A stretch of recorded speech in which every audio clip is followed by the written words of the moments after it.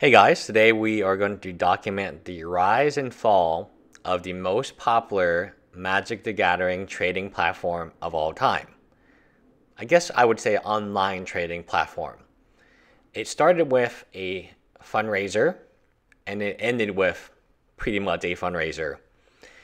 So Pico Trade started with a very smart marketing plan. Their marketing plan would be they would contact as many MTG quote celebrities as possible, give them Pico points, and hope that they would make videos telling their subscribers to join. Now, they would also get points. So if a YouTuber told a member, one of their fans, hey, I want you to join. You get points and I get points. So back then, I feel like it was 250 or 300 points. The most recent amount of points I have seen is 350 points. So both people get points. The person who told you to subscribe and the subscriber themselves. So all these points are being generated. All this money is being fundraised by people like you, the subscriber. Now, the model was not inherently wrong. It just didn't really have a way to get rid of points until recently. Eventually, the Pico trade will be net neutral again. They are shedding a ton of points via, I guess, a lottery system where you put your points in and you have a chance to win a card. The sleeves, which are very expensive. I believe they also had playmats at one point. And two main ways, promotion. So you would have to promote a trade sometimes 2 to 3 times depending on what you wanted to trade. And we can see historically that in 2012 it just began, 2013 it was still kind of not popular.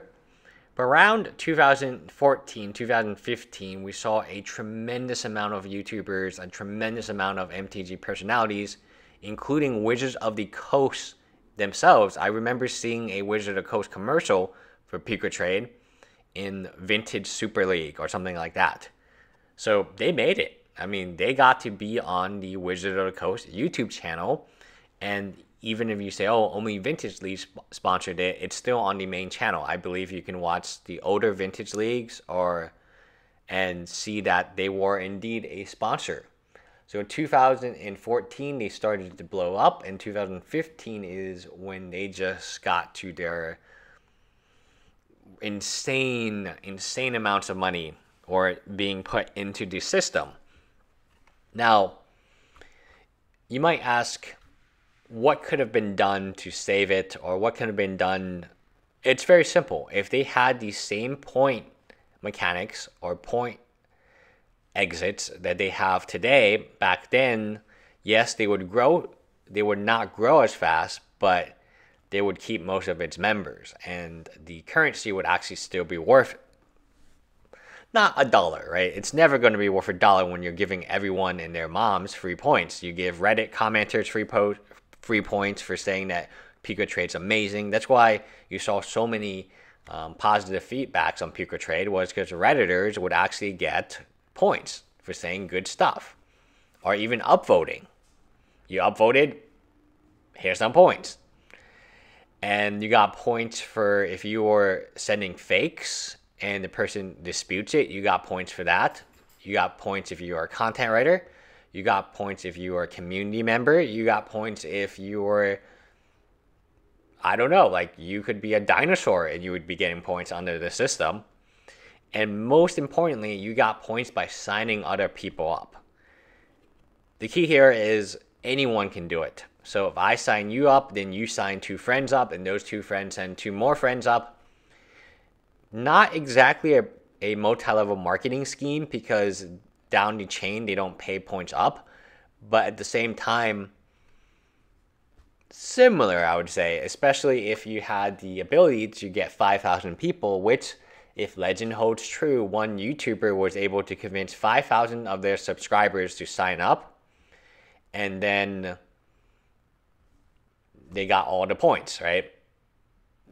Which was a lot of points. They signed up so many people that Pico Trade made, and again, this is legend, I haven't seen this landing page, but they made a landing page thanking that member because they know how they sign up because you have a link with your name, Puka Trade, backslash, I assume, point slash backslash you quote YouTube channel. Now, let me get to the aspect where so many people are willing to die by Puka. It's good when you first start. Just like any pyramid scheme, any scam, and if you're one of the first users, it's good. What it sucks for is all the people paying the monthly fees now, and all the people paying the huge promotional. I mean, those promotional points are insane.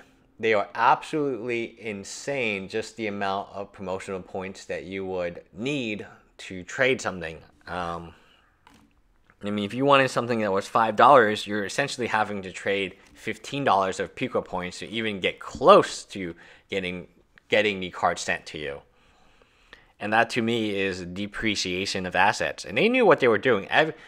Every currency, every online currency that's not regulated, or even maybe regulated, maybe even it's even worse for those that are regulated, the fastest way to make money is to depreciate your currency. Meaning if 100 points was $1 and you were able to make 100 points only 50 cents, you get to keep the 50 cents, which done enough times means you made $5 million, like Eric, the owner of Puka Trade. So you might be like, oh, okay, what about this system? What about that system? I don't use systems, mainly because I live in Houston. Houston is the third largest city, has over 2 million people. We are fortunate enough to have many, many local game stores, and because of competition or other stuff, the buy listing, I mean, it's not as lucrative, but I know it's guaranteed. I get cash in my hand. I know I can go there anytime I want. I can make the 45-minute drive to Scarsdale, go there, sell the cards, get cash in hand. Everyone's happy. They're happy. I'm happy.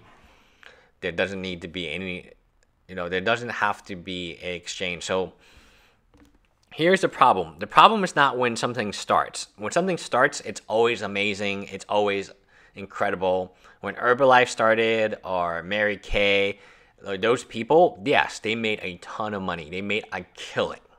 The problem is when it stops.